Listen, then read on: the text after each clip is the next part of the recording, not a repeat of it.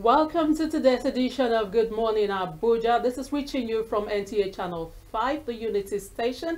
And whenever it's morning, I feel so good, especially when you have to be on set to educate people and tell them what kind of information they should be getting on a daily basis. What do you think? I think so. It's really, Yeah. really amazing. But I must commend you. You look good. Oh yeah, you look Yes. good And I too. like I like your Monday vibe. And I like the design here. Okay. Please. Oh, Anyway, okay. this is That's it. motivational talk by Innocent Talkway.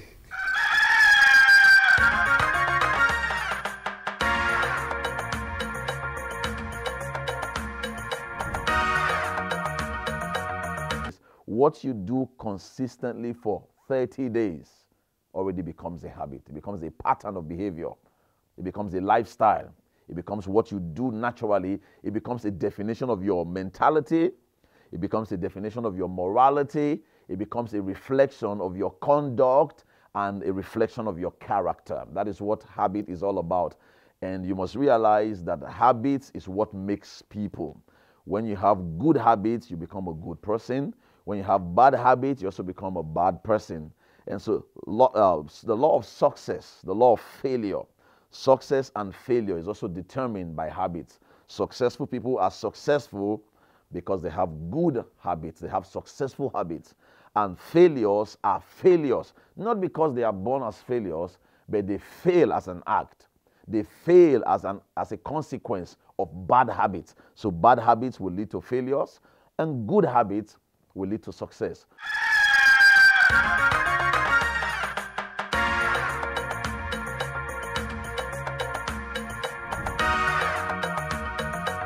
Now that we've worked on your mind, it's time for us to work on your body. So you go out there and keep fit. This is the Keep Fit segment.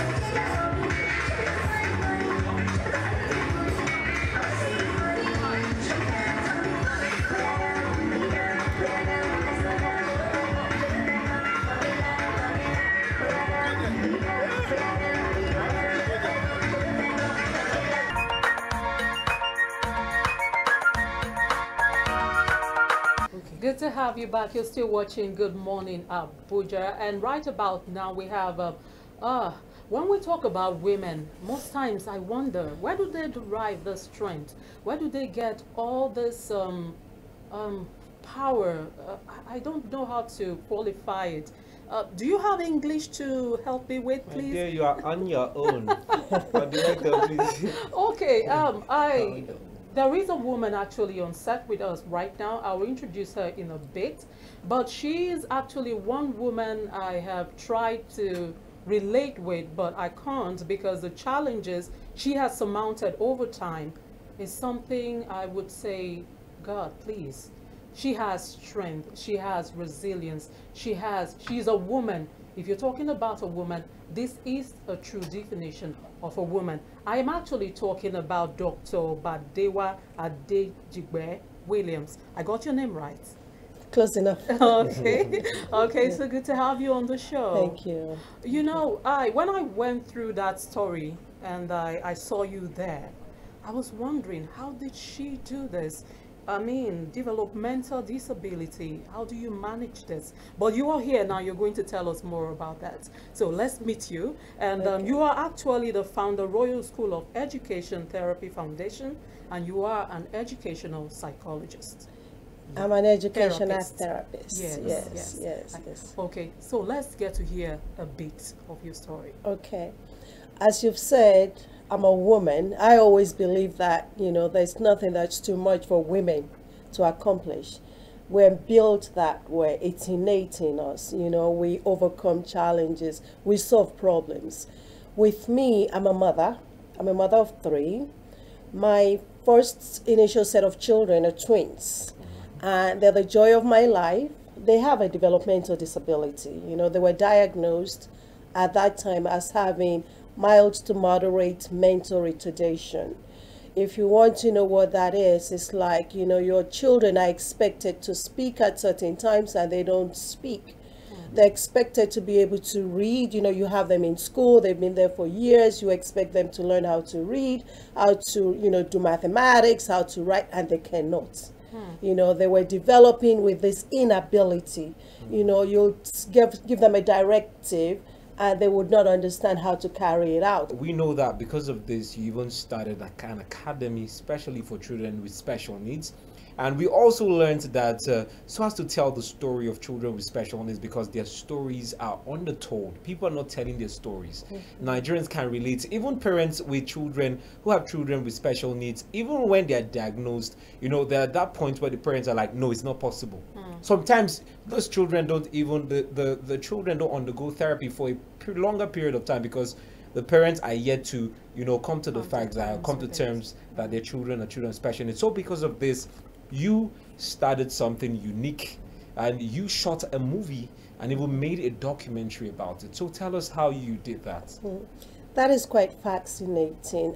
You know, we need to have high expectations of our children, regardless of their ability or inability. If you have a high expectation and you are very optimistic and you know that you are doing your part, which is to give them love, unconditional love, and give them the support they need, there's not much that they cannot achieve at their levels. So how the movie came about and the docudrama came about is an interesting story.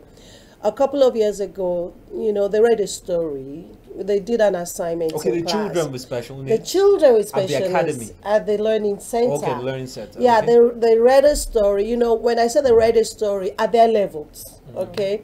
But the thing about it was the empathy they developed from the story, which was about child labor. Even they were like, no, that is wrong. How could you have a little child on the street instead of being at school? So they said they wanted to send a message to the president. So they made a little the short children movie. said this. Can you imagine? Wow. That's why I said never underestimate them. So when they said, it just blew me away. So they made a little, like a few seconds message, a couple of minutes message to the president to stop child labor. We put it on social media. Wow. And then in class, they were just doing all kinds of things. And, you know, they were progressing. And I was like, this progress needs to be shown to the world.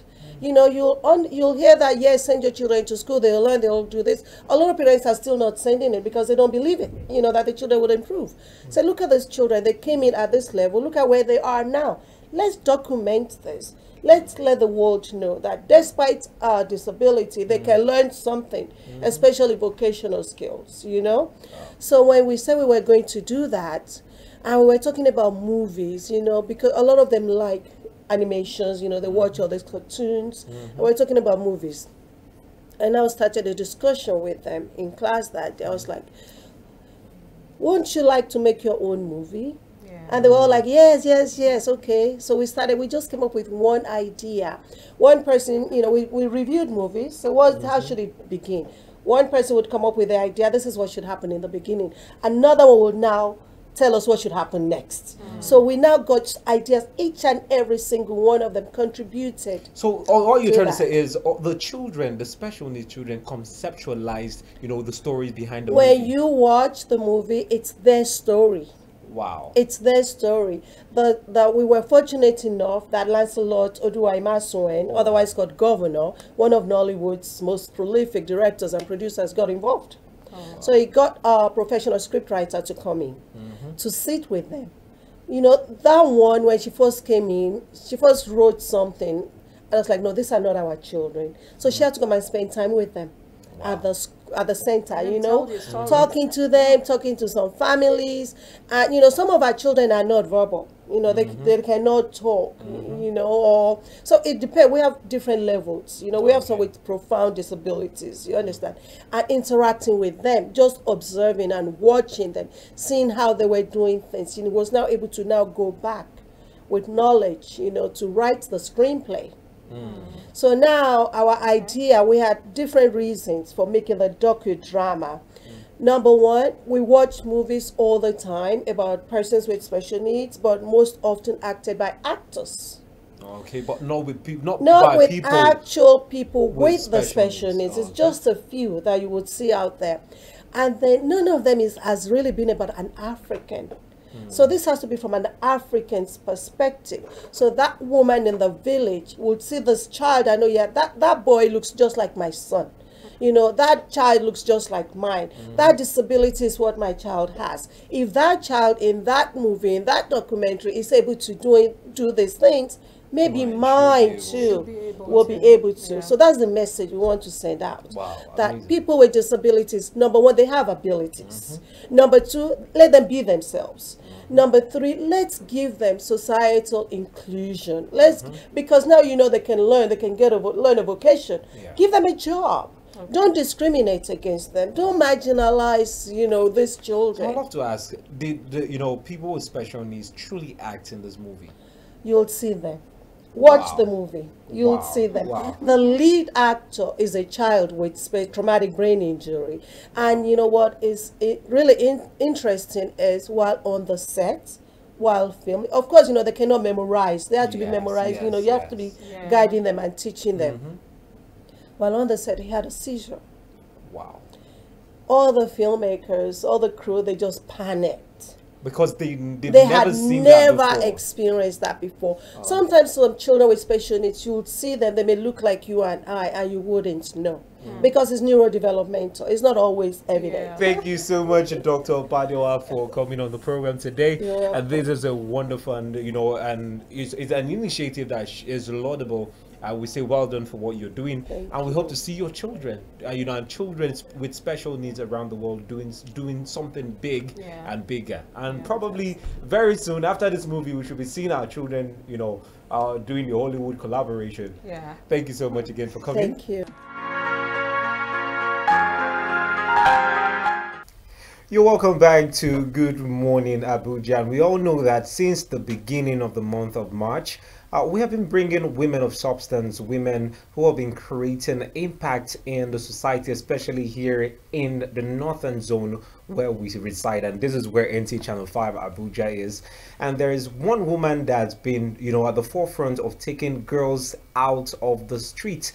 She even started a program which she terms No to Girl Child Hawking in Nigeria, and she has been using a platform and a foundation to take girl child hawkers from the street and putting them in school. And guess what? She's funding the education from junior school level to higher school level. What an amazing impact one lady is creating.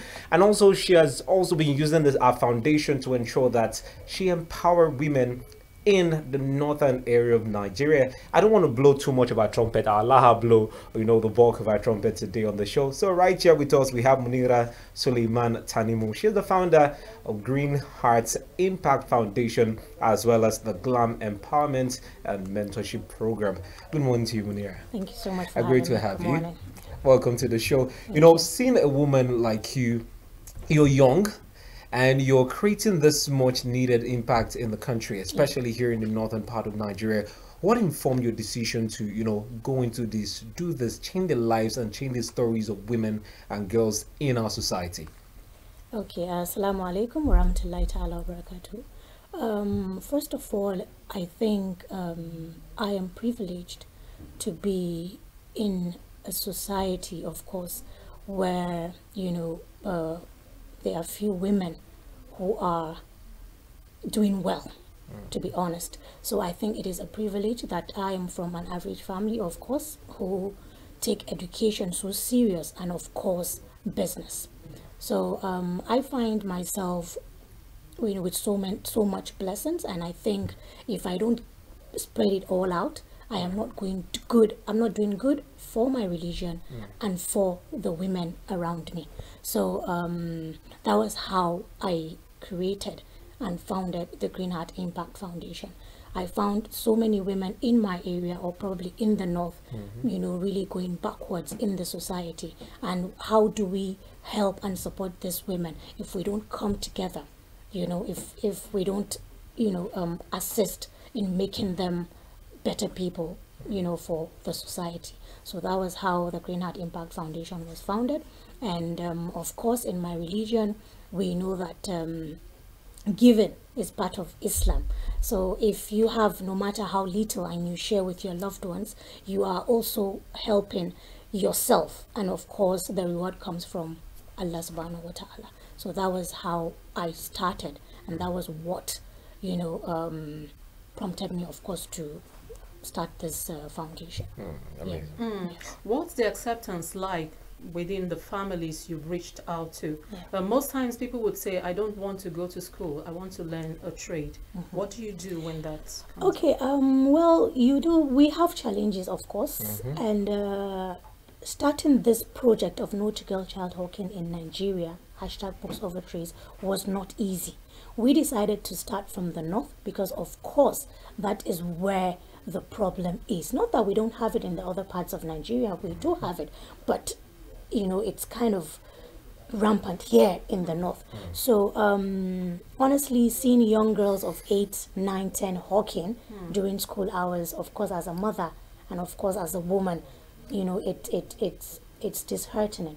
So starting this program was not funny, it was not easy, because we had to go through the streets to actually talk to these girls.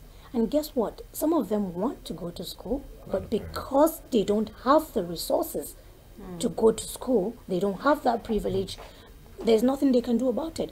But most of them don't want to go to school. Why? Because they are used to that kind of life. They are used to that kind in the society or the community that they are. It's really rare for women around that area to go to school. So they find it very difficult to accept. So it's not a usual norm for them, a normal way of life. And as a mother, I feel these girls are going through a lot. Most of them are being raped, kidnapped, killed, and so many other things. So what are things, and how do we help these women, as mothers? How do we do that? So that is the main aim why we started going round Nigeria. Of course, I went round 7 states, and I have over 75 girls in school now. Wow. Yes. Nice. So we started from Kaduna State. Of course, I'm from Kaduna. Charity begins at home. Yeah, so I started from Kaduna. I have my 10 girls in school. They started from JSS 1. All of them are hawkers, but most of them went through primary school. Oh, okay. Yes. So some didn't have the resources to So I took 10 of them, which of course both Muslims and Christians together. They are in SS1 at the moment. Wow. Yes. Wow. Yes. Kano, I have 10, and they're all in SS1 too. Sokoto, I have 12. 10 are in SS1, 2 are in JSS2. Wow. Borno, I have 10, they're all in SS1. Niger State, I have 10, they're all in SS1. I like how you're keeping all those figures. You have the figures. Yes. Kebbi, I have 11. All of them are in JSS3. And of course, Nasarawa State, I have 15. Wow. Yes, but they are in JSS2. Okay, Munir, so as much as we know that you've been personally funding, bulk of the work of these foundations, do you outsource most times? Do you get worried at the point where you seem constrained by funds and you want to reach out to maybe another foundation or someone to help out? Okay, I started business as a very young woman, age of 19, and I'm in my 30s now. And Alhamdulillah, I must say my father did a great job, in raising a strong woman. Exactly. Yes, I am happy about that. I have few businesses here and there. I have an event center, of course, in Abuja. I have a poultry farm, and then I have a transportation company. Wow. All these things I do, honestly, I'm grateful to God. I have a very good turnover, and then what I do is I take 10% of my profit every month into my NGO, which is the Green Heart Impact Foundation. And when I started my NGO, I wanted my NGO to be unique and different from any other NGO. Most people start, I'm not saying all, but most people start their NGO, for just to fund themselves. For personal gains. You understand? Yes. But it is my passion. I didn't start, to any gain or anything. Yeah, and today my NGO is 6 years, and I decided, 6 years. Yes. So how do you feel sitting back, seeing all these children that very soon, in a couple of years, 2 years, 3 years, for those who are in just 3, honestly, they'll be out of secondary school? How do you feel? I always say I have over 80 children. Of course, I have 2 kids, biological kids, but I have 78. So I feel fulfilled and complete. I feel like this is my purpose in life, and alhamdulillah, I am doing great. It makes me happy. Okay. Anyway, thank you so much, Munira Suleiman Tanimu, for coming. She is the founder of Green Heart Impact Foundation, as well as the Glam Empowerment and Mentorship Program. She has been running this campaign of No to Girl Child Hawking in Nigeria using the hashtag Books Over Trade. Before we go, please, Munira, is there any time, President Buhari, the government is saying we should not solely depend on oil. Yeah. We should diversify the economy. Yeah. So I'm now talking to you. Should we be expecting you diversifying from girls and touching boys as well? Very soon, because I'm a boy child advocate. You cannot be taking care of girls alone. But mostly the problem is for the women. If the women are empowered, it brings so much to the society. It adds, to the economic growth of the country. Okay. Yeah, so that's amazing. Yes. Okay, I hope we do empower the women so much and we forget the men, and then they now become a leech to the women. Now it's time for us to move on to a piece of entertainment.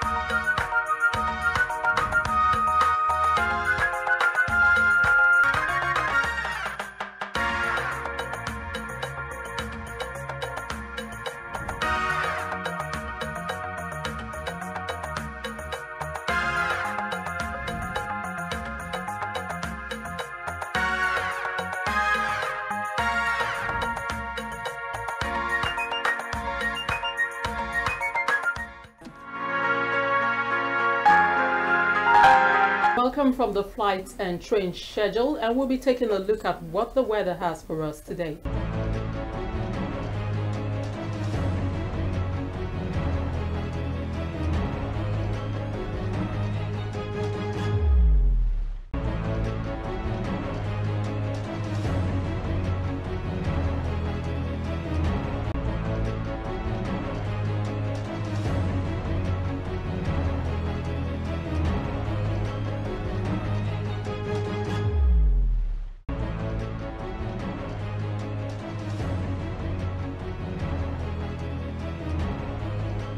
It's been a great time, right? Yeah, it is. Talking about, children with special needs. That part actually touched me. Seriously. And, when I heard the talk about, children with special needs acting in a movie, that in fact, that is unique. So unique. That has never been done in Nigeria. And of course, a doctor he is a trailblazer in that aspect. Yeah. And I would say, I commend every woman out there, whatever you're struggling with, God always has a hand in your struggle, so don't give up. Like her, you would keep pushing forward and achieving so much more than you can ever imagine. Like, this is where we draw the curtains on today's edition of the show, and I am Wofai Ibo. I am Simeon Sunday. Have a splendid week ahead.